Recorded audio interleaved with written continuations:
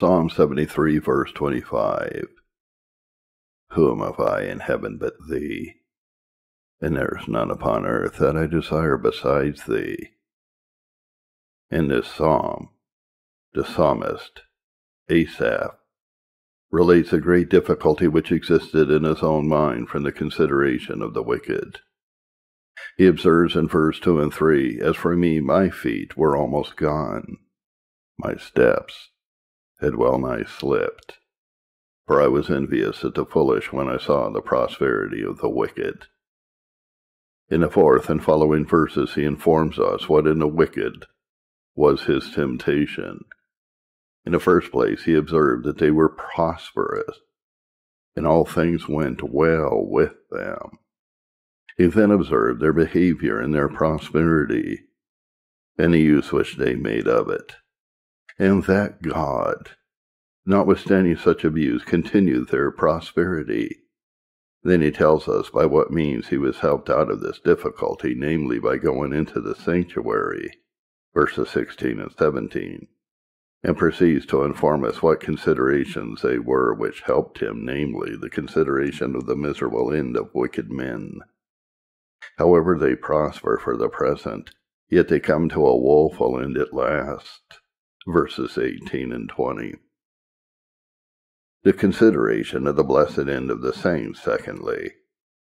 Although the saints, while they live, may be afflicted, yet they come to a happy end at last, verses 21 to 24.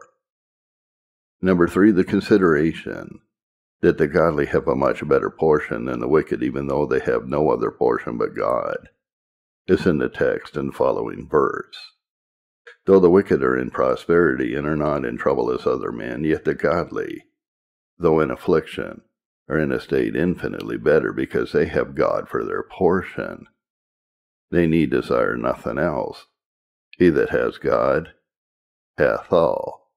Thus the psalmist professes the sense and apprehension which he had of things. Whom have I in heaven but you? And there is none upon earth that I desire besides you. In the verse immediately preceding, the psalmist takes notice how the saints are happy in God, both when they are in this world, and also when they are taken into another. They are blessed in God in this world, and that he guides them by his counsel. And when he takes them out of it, they are still happy, and that then he receives them to glory. This probably led him in the text to declare that he desired no other portion, either in this world or in that to come, either in heaven or upon earth. So we learn that it is the spirit of a truly godly man to prefer God before all other things, either in heaven or on earth. Number 1, a godly man prefers God before anything else in heaven. He prefers God before anything else that actually is in heaven. Every godly man has his heart in heaven. His affections are mainly set on what is to be had there. Heaven is his chosen country and inheritance. He has respect to heaven as a traveler who is in a distant land has to his own country. The traveler can content himself to be in a strange land for a while, but its own native land is preferred by him to all others. Hebrews 11, verse 13. These all died in faith, not having received the promises, but were persuaded of them and embraced them, and confessed that they were strangers and pilgrims on the earth. For they that say such things declare plainly that they seek a country. And truly, if they had been mindful of that country from whence they came out, they might have had opportunity to have returned. But now they desire a better country, that is, a heavenly. The respect which a godly person has to heaven may be compared to the respect which a child when he is abroad has to his father's house. He can be contented abroad for a little while, but the place to which he desires to return, and in which to dwell, is his own home. Heaven is the true saint's Father's house. John 14, verse 2, In my Father's house are many mansions. John 20, verse 17, I ascend to my Father and your Father. Now the main reason why the godly man has his heart thus to heaven is because God is there. That is the palace of the Most High. It is a place where God is gloriously present, where his love is gloriously manifested, where the godly may be with him, see him as he is, and love, serve, praise, and enjoy him perfectly. If God and Christ were not in heaven, he would not be so earnest in seeking it, nor would he take so much pains in a laborious travel through this wilderness, nor would the consideration that he is going to heaven when he dies be such a comfort to him under toils and afflictions. The martyrs would not undergo cruel sufferings from their persecutors with the cheerful prospect of going to heaven, did they not expect to be with Christ and to enjoy God there. They would not with that cheerfulness forsake all their earthly possessions and all their earthly friends, as many thousands of them have done, and wander about in poverty and banishment, being destitute, afflicted, tormented, in hopes of exchanging their earthly for a heavenly inheritance, were it not that they hope to be with their glorious Redeemer and Heavenly Father. The believer's heart is in heaven because his treasure is there. Number 2, a godly man prefers God before anything else that might be in heaven. Not only is there nothing actually in heaven which is in his esteem equal with God, but neither is there any of which he can conceive as possible to be there, which by him is esteemed and desired equally with God. Some suppose quite different enjoyments to be in heaven from those which the Scriptures teach us. The Mohammedans, for instance, suppose that in heaven are to be enjoyed all manner of sensual delights and pleasures. Many things which Muhammad has feigned are to be the lusts and carnal appetites of men, the most agreeable that he could devise, and with them he flattered his followers. But the true saint could not contrive one more agreeable to his inclination and desires than such as is revealed in the Word of God, a heaven and enjoying the glorious God and the Lord Jesus Christ. There shall he have all sin taken away, and shall be perfectly conformed to God, and shall spend an eternity in exalted exercises of love to him, and in the enjoyment of his love. If God were not to be enjoyed in heaven, but only vast wealth, immense treasures of silver and gold, great honor of such kind as men obtain in this world, and a fullness of the great essential delights and pleasures, all these things would not make up for the lack of God and Christ and the enjoyment of them there. If it were empty of God, it would indeed be an empty, melancholy place. The godly have been made sensible as to all creature enjoyments that they can satisfy the soul, and therefore nothing will content them but God. Offer a saint what you will, if you deny him God, he will esteem himself miserable. God is the center of his desires, and as long as you keep his soul from its proper center, it will not be at rest. Secondly, it is the temper of a godly man to prefer God before all other things on the earth. The saint prefers that enjoyment of God for which he hopes hereafter to anything in this world.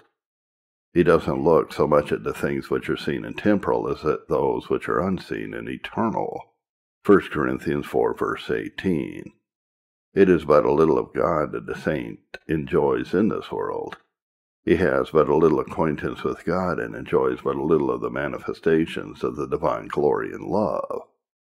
But God has promised to give himself hereafter in full enjoyment, and these promises are more precious to the saint than the most precious earthly jewels. The gospel contains greater treasures in his esteem than the cabinets of princes or the mines of the Indies. Number 2, the saints prefer what of God may be obtained in this life before all things in the world. There is a great difference in the present spiritual attainments of the saints. Some attain to much greater acquaintance and communion with God and conformity to him than others. But the highest attainments are very small in comparison with what is future. The saints are capable of making progress in spiritual attainments, and they earnestly desire such further attainments. Not contented with those degrees to which they have already attained, they hunger and thirst after righteousness, and as newborn babes desire the sincere milk of the Word, that they may grow thereby. It is their desire to know more of God, to have more of his image, and to be enabled more to imitate God and Christ in their walk and conversation. Psalm 27, verse 4.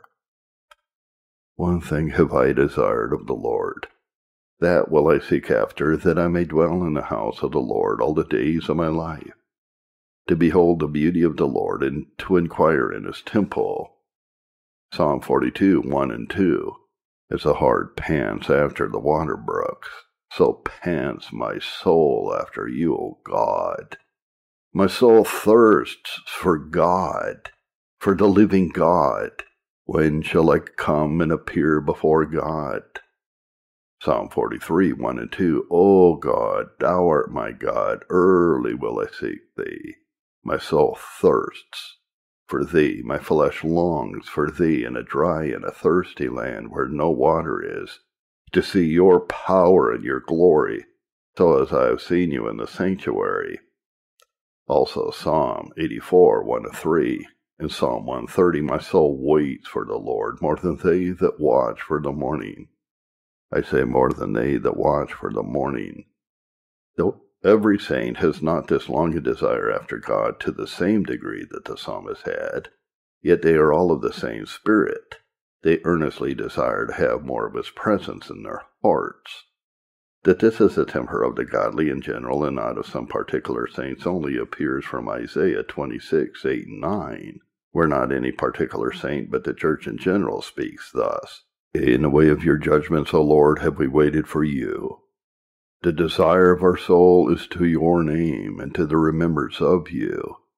With my soul have I desired you in the night, and with my spirit within me will I seek you early. The saints are not always in the lively exercise of grace, but such a spirit they have, and sometimes they have the sensible exercise of it. They desire God and divine attainments more than all earthly things, and seek to be rich in grace more than they do to get earthly riches. They desire the honor which is of God more than that which is of men. John 5:44. And communion with him more than any earthly pleasures. They are of the same spirit which the apostle expresses in Philippians 3, verse 8.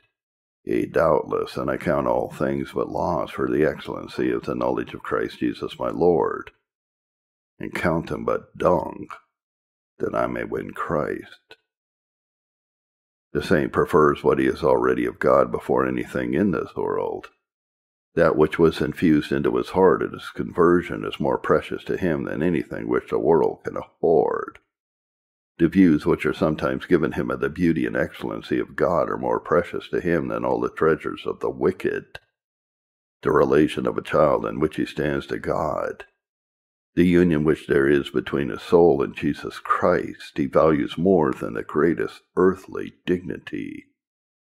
That image of God which is stamped on his soul, he values more than any earthly ornaments.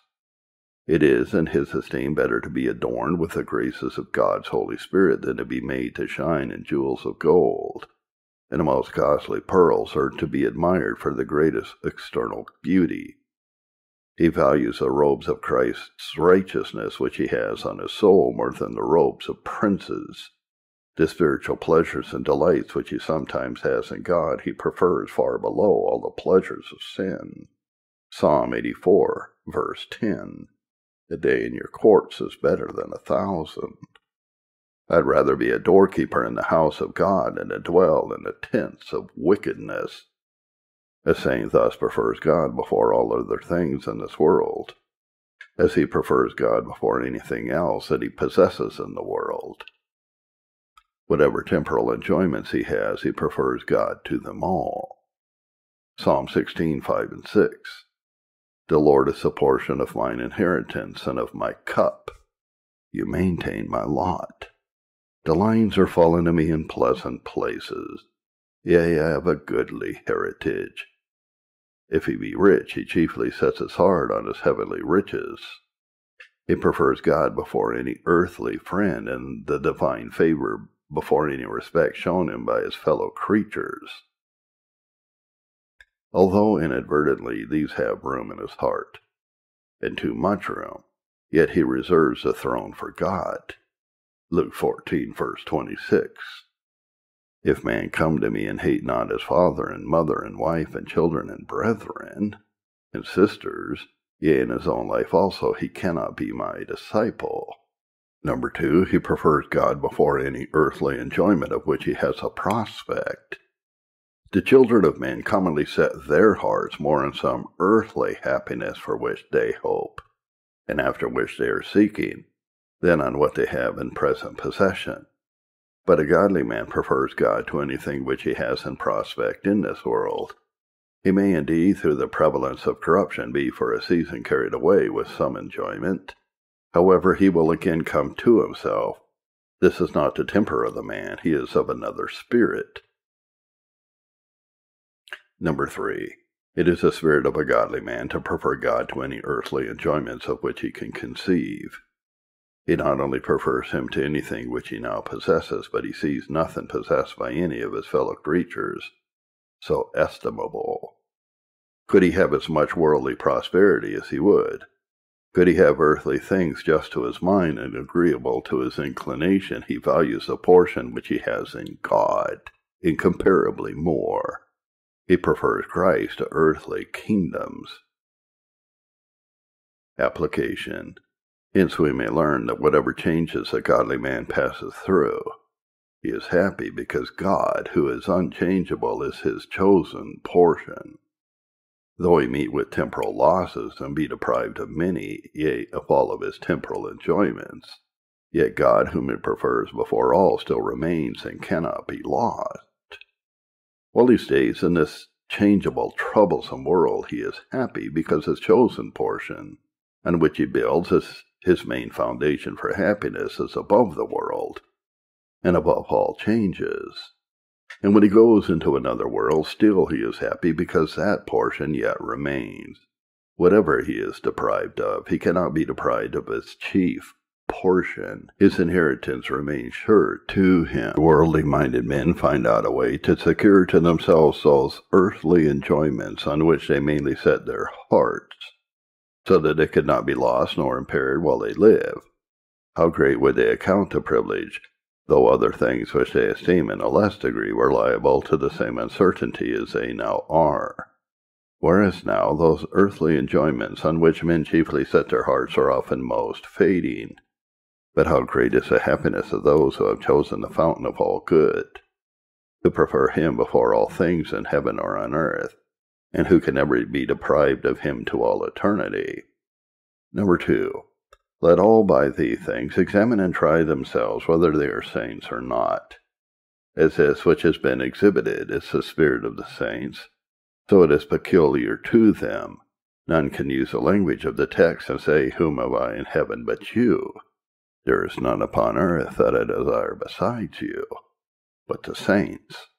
A man's choice is that which determines his state. He that chooses God for his portion and prefers him to all other things is a godly man, for he chooses and worships him as God. To respect him as God is to respect him above all other things. And if any man respect him as his God he is, there is a union and covenant relation between that man and the true God. Every man is as his God is. If you would know what a man is, whether he be a godly man or not, you must inquire what his God is.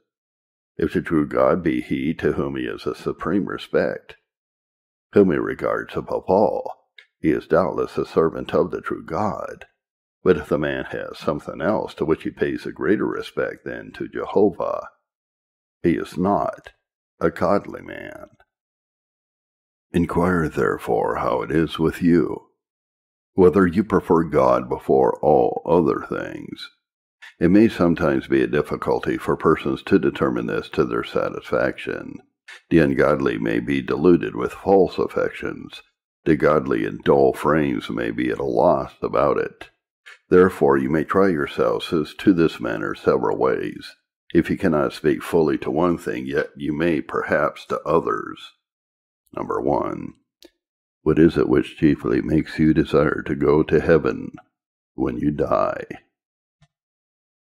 Indeed, some have no greater desire to go to heaven They do not care to go to hell, but if they could be saved from that, they would not much concern themselves about heaven. If it be not so with you, but you find that you have a desire after heaven, then inquire what it is for. Is the main reason that you may be with God, have communion with Him, and be conformed to Him, that you may see God and enjoy Him there? Is a consideration which keeps your hearts and your desires and your expectations towards heaven? Number 2, if you could avoid death and might have your free choice, would you choose to live always in this world without God, rather than in His time to leave the world in order to be with Him? If you might live here in earthly prosperity to all eternity, but destitute of the presence of God and communion with Him, having no spiritual intercourse between Him and your souls, God and you being strangers to each other forever, would you choose this rather than to leave the world in order to dwell in heaven? As the children of God, they're to enjoy the glorious privileges of children and a holy and perfect love to God and enjoyment of Him to all eternity. Number 3, do you prefer Christ to all others as a way to heaven? He who truly chooses God prefers Him in each person of the Trinity, Father, Son, and Holy Ghost. The Father as His Father, the Son as His Savior, the Holy Ghost as His Sanctifier. Inquire therefore not only whether you choose the enjoyment of God in heaven as your highest portion and happiness, but also whether you choose Jesus Christ before all others as your way to heaven, and that in a sense of the excellency of Christ, and of the way of salvation by Him as being that which is to the glory of Christ, and of sovereign grace, is a way of free grace by the blood and righteousness of the blessed and glorious Redeemer, the most excellent way to life in your esteem. Does it add a value to the heavenly inheritance that it is conferred in this way? Is this far better to you than to be saved by your own righteousness, by any of your own performances, or by any other mediator? Number 5, if you might go to heaven in what course you please, would you rather prefer to all others a way of a strict walk with God? They who prefer God, as has been represented, choose Him not only in the end, but in the way. They'd rather be with God than with any other, not only when they come to the end of their journey, but also while they are in their pilgrimage. They choose a way of walking with God, though it be a way of labor and care and self-denial, rather than a way of sin, though it be a way of sloth and of gratifying their lusts. Number 5, were you to spend your eternity in this world, would you choose rather to live in mean and low circumstances with the gracious presence of God, than to live forever in earthly prosperity without Him? Would you rather spend it in holy living and serving and walking with God, and in the enjoyment of the privileges of His children, God often manifesting Himself to you as your Father, discovering to you His glory and manifesting His love, lifting the light of His countenance upon you? Would you rather choose these things, though in poverty, than to abound in worldly things, and to live in ease and prosperity, same time being an alien from the commonwealth of Israel? Could you be content to stand in no childlike relation to God, enjoying no gracious intercourse with Him, having no right to be acknowledged by Him as His children? Or would such a life as this, so in ever so great earthly prosperity, be esteemed by you a miserable life,